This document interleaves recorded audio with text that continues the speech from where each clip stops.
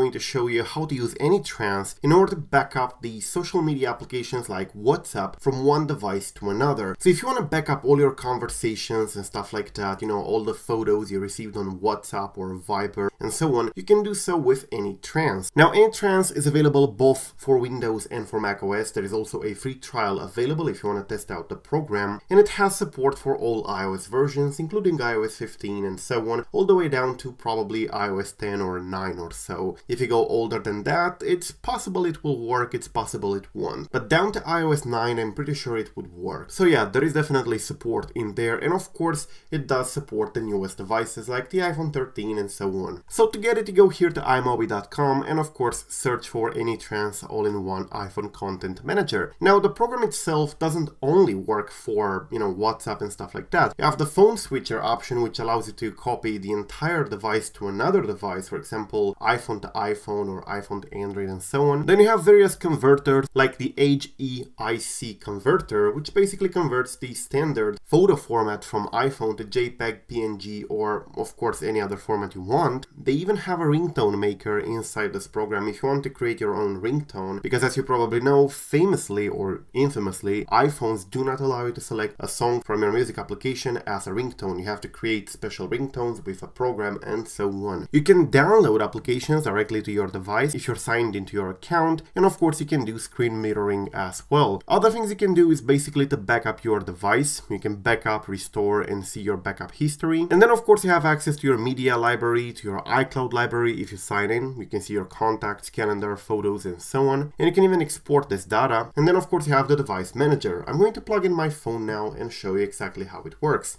Alright, so I have connected my device. It's the iPhone XS Max in here running 15.2. You can see the device in here. You can drag and drop files directly to it, for example, photos or music or PDFs and so on. But we have to go here to Social Media Manager if you want to back up WhatsApp. We select WhatsApp in here, and of course you can see you have three options in here: backup WhatsApp, WhatsApp to device, and of course restore WhatsApp. It says in here, transfer WhatsApp data from an Android device or old Apple device to a new Apple device with one click. So if you have an older iPhone, or if you have an older Android device and you switch to iOS and you want to basically import all your conversations from WhatsApp, you can definitely do so with this button here. So if you want, for example, to move the social media data, for example, WhatsApp data from Android to your iPhone, it's actually quite simple to do. You would go here to WhatsApp and you would select Transfer Now. And in here, of course, you have two options: the source device and of course the destination. The source can be either iOS or Android, but the destination can only be iOS. So you can see that it already detected my G6, which is an Android device, LG G6. But if your device is not detected, you would have to go ahead and enable developer mode, and then you would have to enable USB debugging. You do get instructions here on the program if you connect your Android device for the first time. So for the source, I'm going to select the G6, and for the destination, it would be my iPhone. And as you can see in here, it says, please turn off Find My iPhone. So if you do have Find My iPhone enabled, you would have to go here to settings on your iPhone, go to your account, and then Find My iPhone and turn it off. Alright, so with the iPhone set up in here and the Android device set up on the source, we press next, and as you can see, it tells us that we have to create a backup for the WhatsApp data on the Android device. So we basically just have to follow the instructions here on the screen, and it's now complete. So I'm gonna go here and press next, and it says install WhatsApp enhanced version to the second device. I'm gonna press next, and as you can see, it downloaded the application to the device, and I'm gonna press to install it in here. So it's now installing the enhanced version, which will take a couple of seconds, and it has installed it successfully. We're gonna press next, and it says in here, restore data from WhatsApp. It says, please log in into your WhatsApp account and then follow the steps below to restore backup immediately. And now we have to make sure we press restore on the screen that appears instead of skip. So I'm gonna press restore in here, and yes, it's doing that now. I'm gonna press next, and as you can see, it says analyzing app data, and it's restoring everything. Alright, so as you can see, it says in here, restore process completed. Successfully restored 2.4 gigs of data. That's quite a lot. So that's how you restore data from one device to another. Now, if you just want to back up the contents of your WhatsApp conversations directly to the computer, you press in here. Once you do, it asks you if you want to enable the password protection. It says backup from device iPhone. It says it's recommended to enable backup encryption. This will keep your backup data secure and private. You can basically encrypt the backup by toggling this in here and inputting a password. I'm gonna say 123455 for now, but of course you should pick a much better password. Then you press OK, and it says here, please enter the password to unlock the device. So in this case, my iPhone has a passcode and I'm being asked to input my passcode on the phone, which I'm going to do right now, and that's it. So I did that, and now we have the backup path in here. You can select where you want your backup to go. I'm going to press change path in here, and I'm going to create a brand new folder here on desktop that I'm going to rename backups, and then I'm going to select the backups folder here and press open. At this point I'm going to press next, and it's going to start backing up my WhatsApp data to the computer. It's as simple as that, and restoring it from a backup is as simple as that as well. The program is actually made to be very simple to use. What iMobi usually does and does very well is programs that can be used by absolutely anybody, even if you don't have any,